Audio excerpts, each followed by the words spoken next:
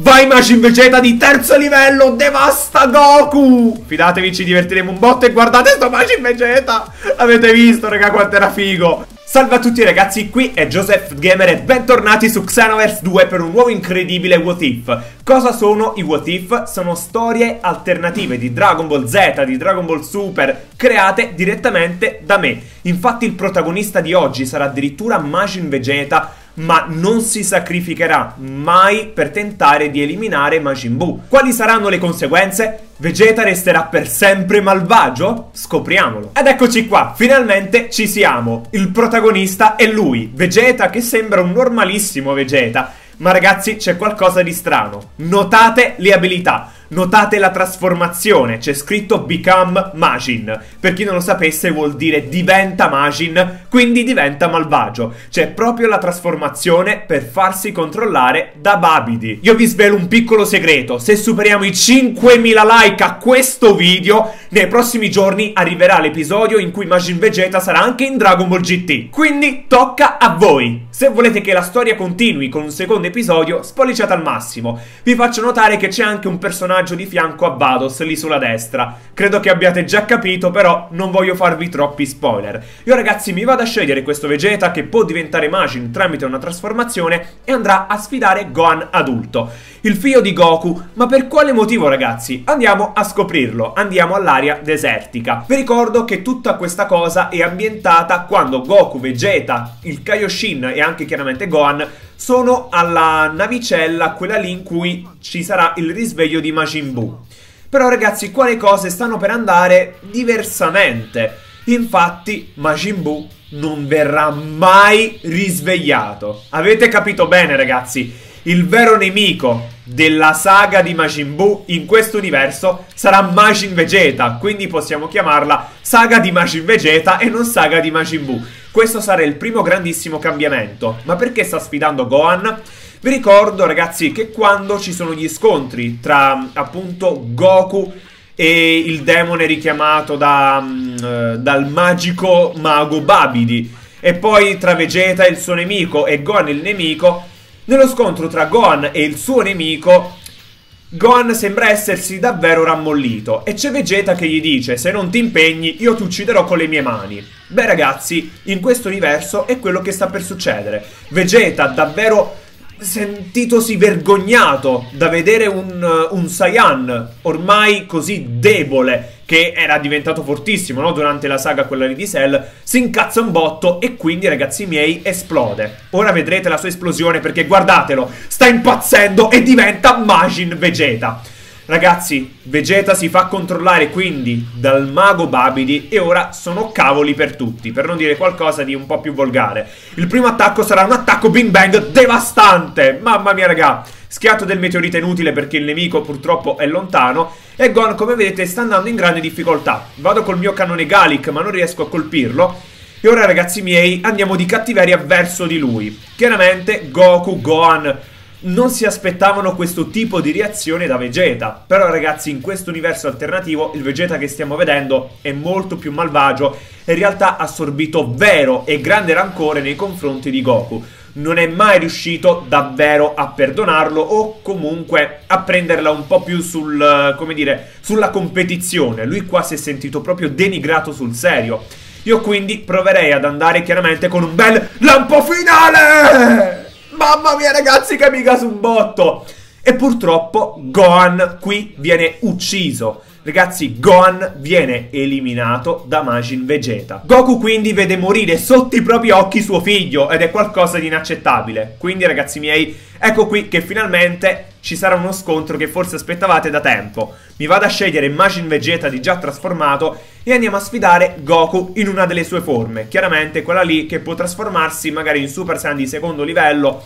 E vorrei sceglierne una bella tosta. Credo che questa qui possa andare, anche se ha l'aureola. Adesso non ricordo se Goku aveva di già l'aureola, ma mi pare di sì. Ad ogni modo io vado a scegliere questo qua, dai.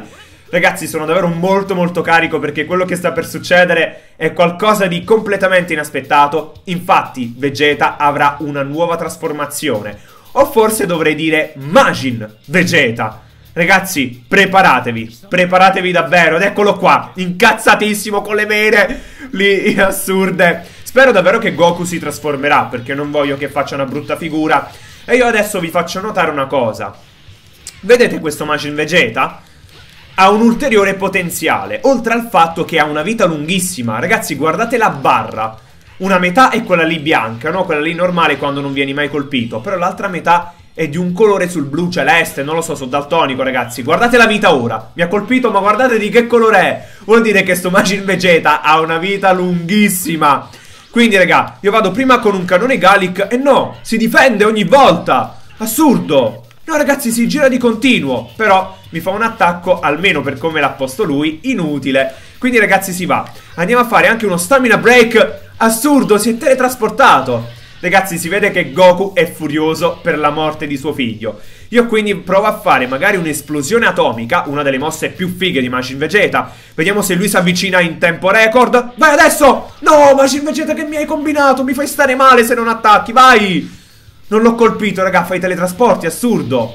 Mi allontana, non ci credo. Ragazzi, Goku è irreparabile, non si ferma. Andiamo quindi con un cannone Gallic, riesco a colpirlo. Andiamo anche con un attacco Big Bang. E niente da fare, si sposta.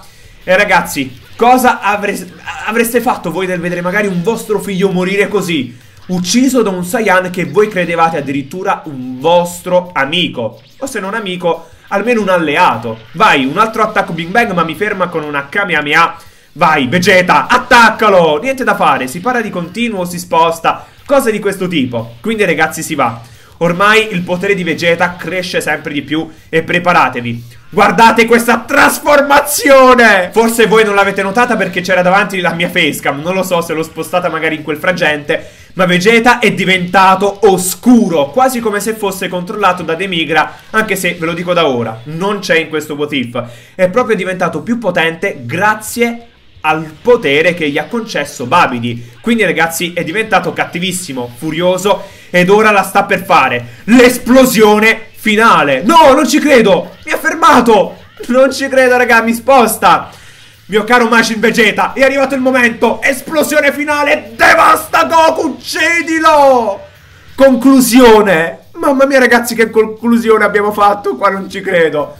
È stato assurdo. Ma ragazzi, Goku non è morto. Anche Vegeta rivela il suo vero potere. Ed ecco a voi Majin Vegeta Super Saiyan di terzo livello. Ragazzi, guardatelo. Il sogno di tutti noi, vedere un Vegeta Super Saiyan di terzo livello unito al potere dei Majin. Io non so cos'altro aggiungere se non guardatelo e ditemi se non è uno dei personaggi più fighi di sempre in assoluto. Le mosse sono le seguenti. Abbiamo il lampo finale e anche l'esplosione finale. E ragazzi, non ci resta che sceglierlo e andiamo ad affrontare Goku. Spero che durante lo scontro si trasformi in Super Saiyan di terzo livello, altrimenti ci resterò davvero malissimo.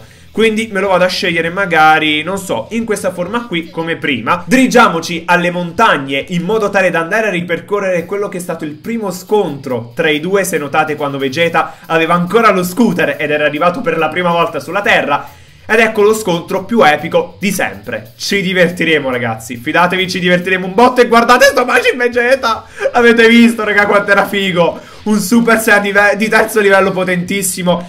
E ci siamo, ragazzi miei. Andiamo a fare una bella carica massima. Anche se, ragazzi, sto Goku è scatenato, si sta infuriando davvero. E io ve lo ripeto, ho già una storia bellissima e potentissima per Dragon Ball GT con Majin Vegeta. Perché vi dico una cosa, Majin Vegeta, se sarà in Dragon Ball GT, avrà magari anche un'altra trasformazione.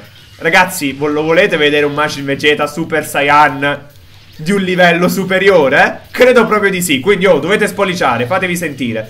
Nel frattempo Goku ci sta malmenando, devo essere sincero, stavo parlando e quindi mi sono fatto picchiare. Mi è arrivato il momento di farsi sentire. Vai con l'esplosione atomica, beccato in faccia. Mamma mia, raga, troppo figo. Majin Vegeta Super Saiyan di terzo livello. Ci siamo girati anche giusto in tempo, bene così. E andiamo con l'impeto dirompente. Pensavo volessi attaccare, invece no.